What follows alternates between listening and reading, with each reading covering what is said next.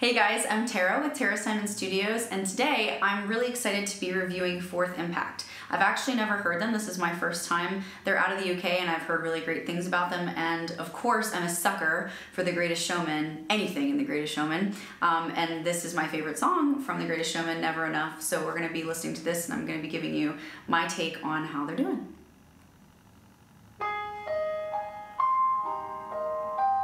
Side note, I wish I wrote this song, just saying. So good. I'm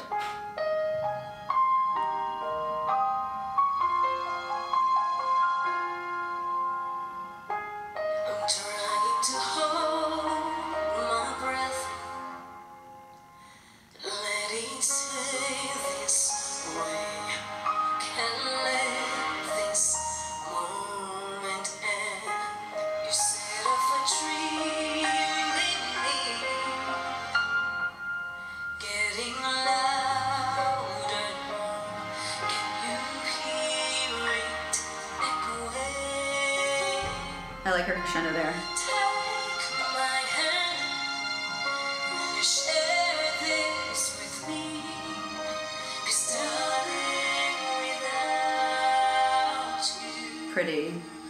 all the shine of 1,000 spotlights, all the stars we steal from the night sky will never be enough, never be enough. I'm not a huge fan of where she chose to breathe there. I really like the vocal timbre. She's got a breathier quality than the other girls, which is appropriate for the part that she's singing.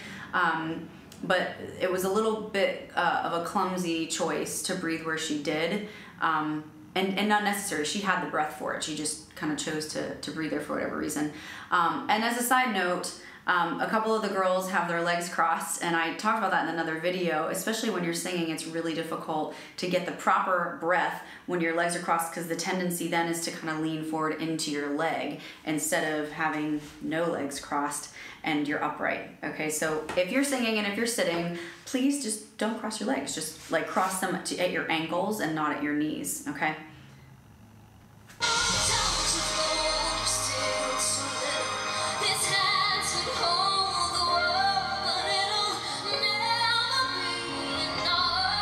Great vowels.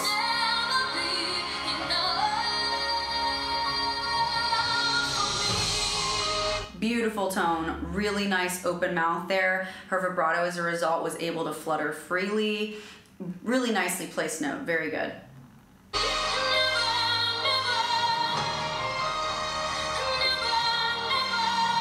Good.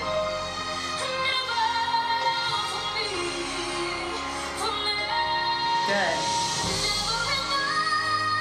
Beautiful.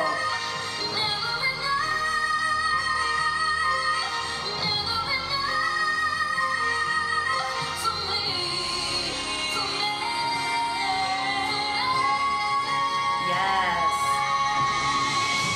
Love the harmony there.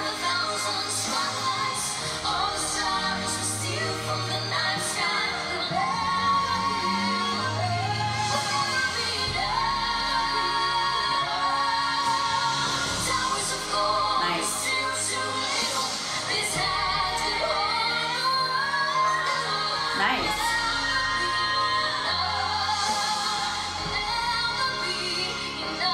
Ooh.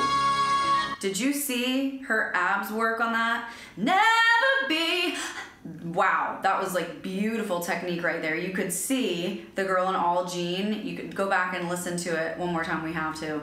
Watch her stomach move when she takes that breath. It's perfect. Right here. Right there.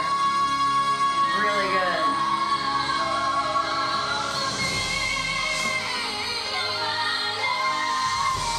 Nice.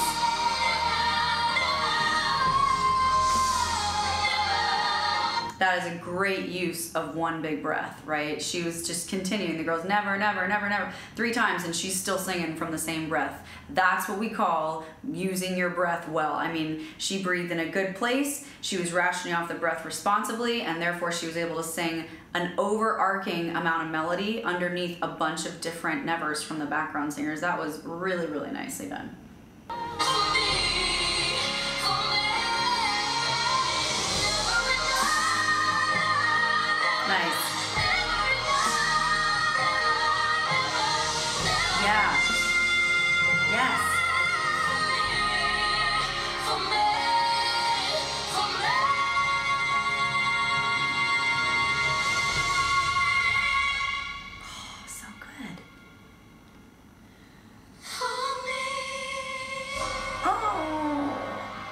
like just one person to do that at the end. That was such an amazing high note, right? And then you hear the dissonance and slight difference of placement, slight difference of pitches for that for me rather. And I think, yes, they're a group of four, but they've been doing different vocals and sharing parts and also doing solo parts in it. And I think that part would have been much more powerful having just one girl do it. Maybe the one with the more breathy tone, perhaps, but we'll listen to that one more time. You decide.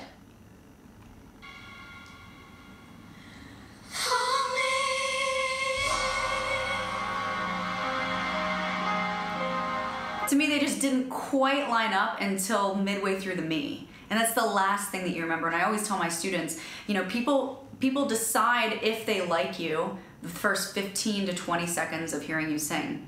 They decide if they're going to either press replay or come back to another show the last 15 seconds of your song. So they like you the first 15 and they're fans of yours the last 15. And of course, they're so great, you know, I would listen to them again and I would definitely go to a show and I would give them another chance and listening to another YouTube video of theirs. But that last little phrase could have been so much more powerful with just one of them singing. They're all really great singers.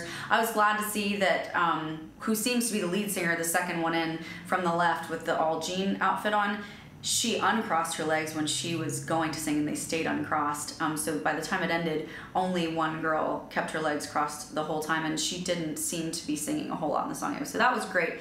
The girl with the jean outfit on clearly to me is the strongest singer out of the four. Not to pit them against, I mean they're all excellent singers, but her technique was really, really solid. I mean, you could see instead of her chest heaving for those quick catch breaths, they went down to the right place. You could see her abs actually engage after she took the breath, which is what allowed her to sing so freely and so clearly and so high all at the same time on those belt notes. This is not an easy song. I've performed it live myself and it's definitely a challenge. This is one of those songs where I call it a tattletale song, because if your technique is not on point, ooh, it's gonna tell on you. You're gonna know, and so is whoever is listening to you. So really great, beautiful job well done. I love the harmonies. I love the vocal arrangement to the harmonies in the back, and I like the distribution of different melodies that was given to each girl, but definitely props to that second girl in Fourth Impact. I'm a fan. And I'm Tara with Tara Simon Studios. Guys, if you like what you're seeing, please make sure you subscribe below, and make sure that you follow us on Instagram too at Tara Simon Studios. We post little Insta hacks and Insta lessons to give you quick tips and tricks on helping you be a better singer fast. And also follow us on Facebook too. We've got some students doing amazing things, and we want you to be sure you're in the know of what we've got going on by way of our talent as well. So thanks so much for watching, guys, and we'll see you next time.